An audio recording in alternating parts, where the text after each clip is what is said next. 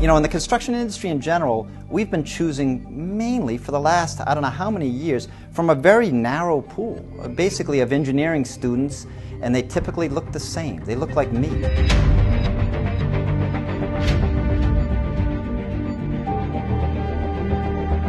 We have a much more diverse society in which we operate.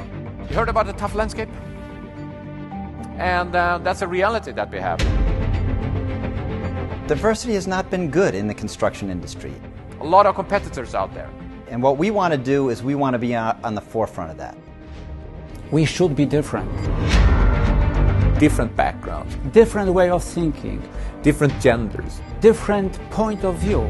We want to be the first construction company to be truly diverse and look just like the communities in which we work.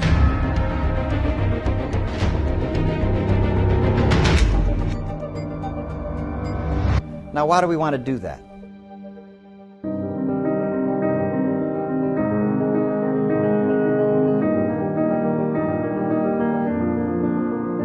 There are a couple of big trends that impact Skanska. One of them is urbanization. People want to move and live in the cities. People are getting older. There are more of us on this planet. And linked to that is also globalization. People move around, companies move around. Globalization impacts us quite a bit. For instance, international companies coming into our home markets, companies that we hadn't seen before in our markets that now compete with us locally. What could be more important than the customer out there? Without them, we're going to die. If we're going to win work and be successful, we need to look like our customers and the communities in which we work. If we don't, it's tougher for us to connect with those customers. And if you look at all our customers, they're getting more and more and more diverse. We need to make sure that we have both genders represented properly, that we have ethnicity represented properly, that we have educational background represented properly.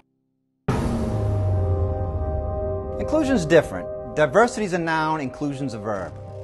We need to make sure that we have a culture that actually encourages everybody to contribute with their backgrounds and their perspectives. First is just to attract the right people. And once they are in the company, we have to make sure that they are really respected so they can work with their full potential. When I want to drive a change, or when you want to implement something in the organization or the team that you are responsible for, when you want to drive an action, change a culture, it starts with me. When it comes to inclusion, it starts with me. Ordinary people are able to achieve extraordinary targets.